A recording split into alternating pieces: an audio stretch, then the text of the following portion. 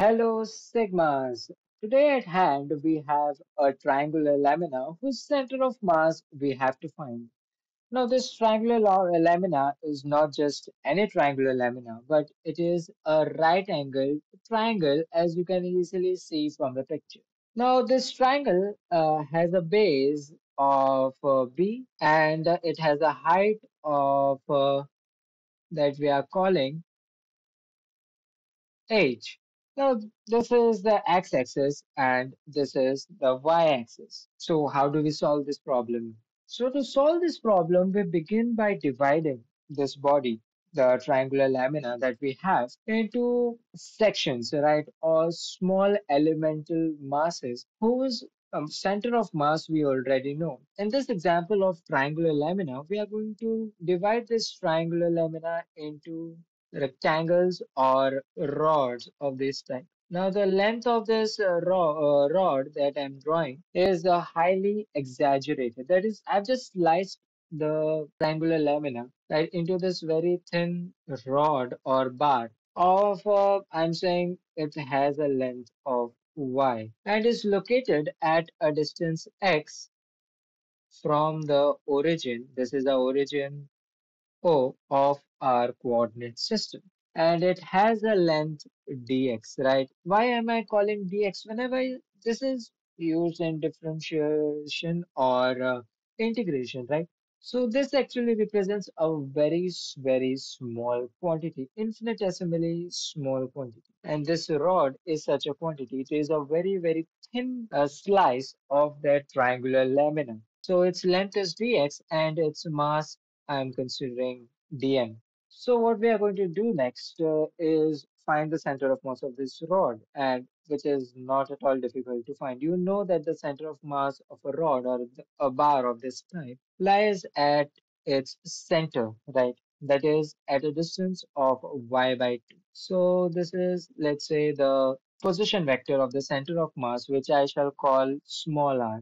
And the small r would actually obviously be equal to, it is a vector, so it will be equal to xi cap plus what would be y.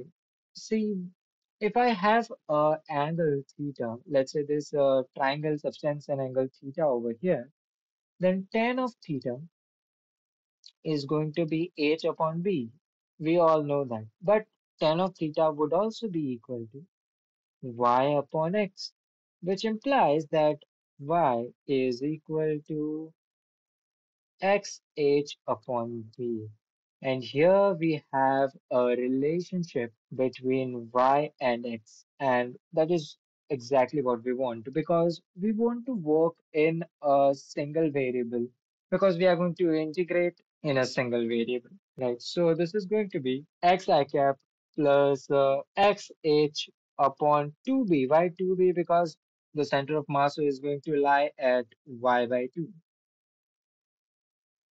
right, at the center of the rod. So it is going to be xh upon 2b j cap. Now, in my previous video, we spoke about what the center of mass of a continuous, this is a continuous body. You can easily see that. So how do we calculate the center of mass of a continuous body? I have told you in my previous video. So if you have not watched that, go watch it now and then come back and watch this one because if you have not watched my video on center of mass, you will not understand how we are going to calculate the center of mass of this triangular lamina. So the center of mass of this triangular lamina would be in general equal to this, right? This is the formula to calculate the center of mass of any continuous body. Now we already have R over here, so this R is nothing but the position vector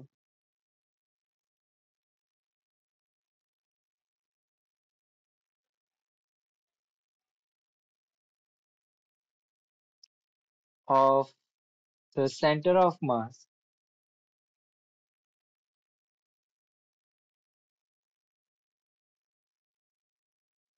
of dm. Right here, dm is nothing but the strip, right? The small elemental strip that we have considered, and its center of mass is R. And this is what is going to help us to calculate the center of mass of that triangular lamina. So we are going to get 1 by m integral xi cap plus xh upon 2v j cap dm.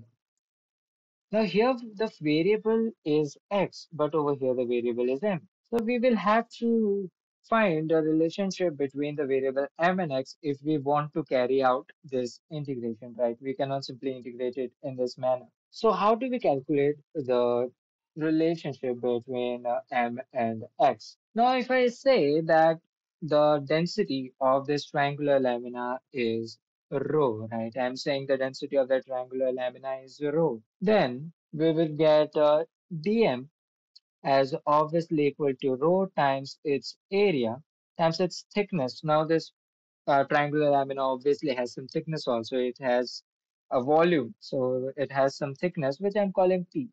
Right, so rho A into T is the volume of that triangular lamina, and rho is going to be the volume. So this is going to give me not dm, but the total mass of the triangular lamina. Right, the density of the triangular lamina times its volume will give the total mass of the triangular lamina, where A is obviously equal to BH by 2, right? That is the formula for the area of a triangle.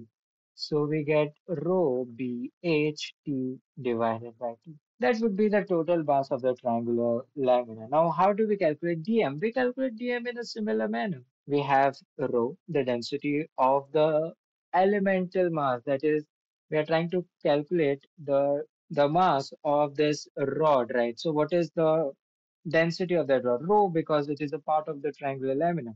And what is the area? Area is obviously going to be equal to y because it is a kind of a rectangle, right? It is a rectangle. You can easily see that a small portion of the triangle like this, of this type, is a bar, and a bar is a rectangle of length y and width dx.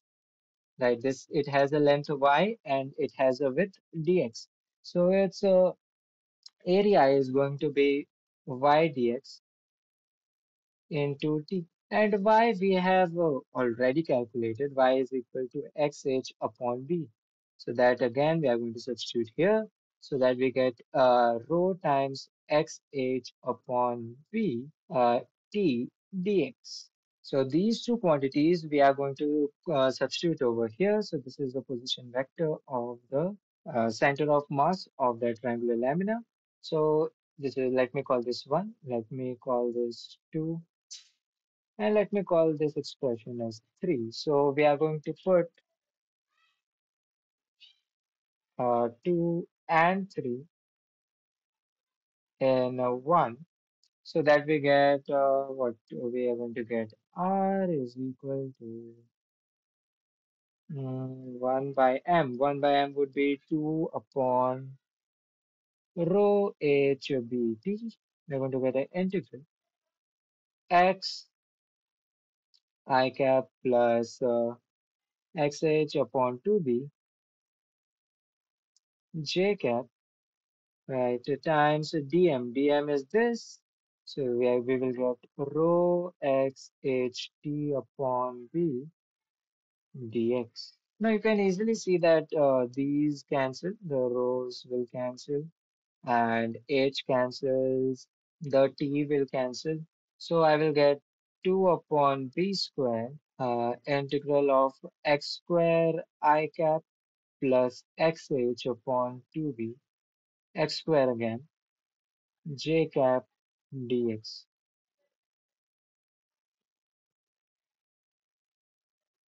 So this would be now x in the triangle. X goes from the origin to B, right, to the this part of the triangular lamina. So the triangular lamina spans a length B in the x-axis. So we are going to get this integral is going to go from 0 to B. So what we do? We get 2 upon B squared. Here there is x squared, so we'll get b cube upon 3 I cap plus x squared would become again b cube h upon 2b upon 6b. B cube h upon 6b, yes, j dx. Now I'm going to multiply this b inside so that this gets cancelled with this, and where this will get cancelled with this, right? You can easily see how that cancellation works. So you get 2 by 3 b I cap plus this 2, yeah, and you're going to get 1 by 3. This 2 is going to cancel with this to give 3. So you get 1 by 3 h j cap. This is going to be our position vector of the triangular lamina that we are going to find. So this is our final answer that we were hunting in this video.